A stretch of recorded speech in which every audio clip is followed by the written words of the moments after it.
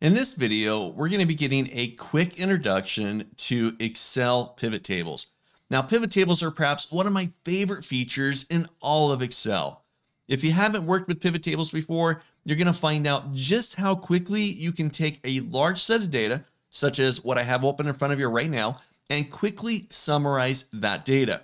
Now, the file that I have open in front of you is something you can download. I'm going to provide a link down in the description of this video so you can download it, follow along with me, practice these concepts. So this file, it is called Intro Pivot Tables -01, and it's an Excel file, and it's got one worksheet in it called Customer Orders.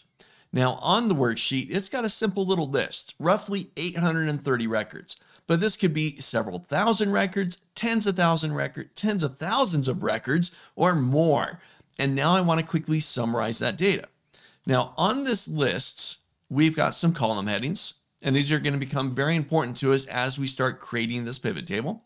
You'll find things like the order ID, customer name, employee name, a couple of dates, a freight amount, a country, and so on. Now, I want to be able to summarize this data. What can I do with it? Now let's think about that for a moment. Looking at this data, what's maybe something you would summarize here? Maybe it has something to do with the freight. We've got a freight value here, right? And it's a currency amount. Perhaps I want to find out how much freight we're spending for each country and maybe come up with some intelligent decisions based off of that value. Or maybe it's something I want to do by the order date. I want to know if there's any type of pattern that's going to emerge based on the year, or perhaps quarterly. I want to find out where we land within our freight costs. Or maybe it's a count. I just want to get a count of how many orders we have for each country, or within a certain time period for order date. This is all great information. It's something you'd want to report off of so you can start making those intelligent business decisions. Well, looking at just 830 records, all of them all just stacked right there, that information, that summarized information, isn't something that you're going to easily find just looking at the data right here.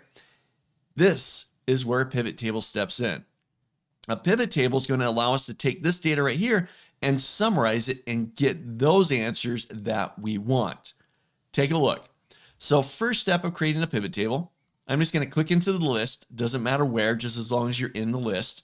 I'm then going to go to my Insert tab, top of the screen, and your first option there should be Pivot Table. So I'm going to go ahead and give that button a click. If I click in the lower half, I'm going to get a few other options, but from here, I'm just going to go to From Table Range, and this will open up my Insert Pivot Table window. So my table range is customer orders. That's my list right there. I formatted it as a table, gave it a name, called it customer orders. And I'm going to place this new pivot table into a new worksheet. So I'm going to hit OK. This creates the new worksheet down below. I'm going to rename it quickly here. I'll just call this Orders PT, Orders Pivot Table, and I'm good to go. Now, a couple of things show up on my screen here. First, on the left-hand side, I've got the beginnings of my pivot table. Not much to it yet, but we're going to start to create and lay out this pivot table. On the right-hand side, this is the important spot. And let me move my head here. There we go. So this spot right here, it's going to contain some stuff that should look pretty familiar right now. At the top, we've got all of our column headings that came from that list. Things like the order ID, the order date, the country we spoke about, the freight, and so on.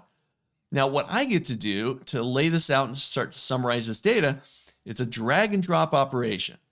I get to grab one of the fields and drag it down into one of these four areas here: filters, columns, rows, and values. So let's take a look. Here, I'm going to grab the country, ship country, and I'm going to drag that down to the row section. Drop it, and look at that. My pivot table now has summarized the records by country. It's not much, but it found each of the countries and uniquely listed them all out here for me. Now, what's something I want to know about each of those countries? Well, if I go back to my list here, my field list, let's say I grab the freight and I drop that into the value section. So now I get to look at it as broken up by country. I can now see how much we've spent for each of those countries throughout all 830 records. Okay, let's take it one step further. Let's see, back into the field list, we have something called ship via. These are the company names that we're utilizing to ship our orders. Well, if I grab that, I can drop it into the column section. I'll drop it there. And now, just drag and drop, I can see broken up by country how much we've spent for each of these shipping methods, whether it's federal shipping, Speedy Express, United Package, and we get our grand total for each of those countries. So drag and drop. As you can see, creating pivot tables it's not time consuming.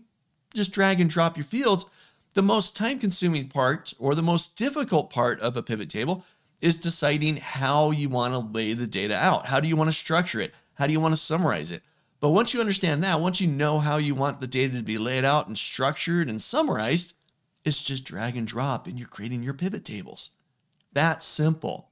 Make sure you try this out.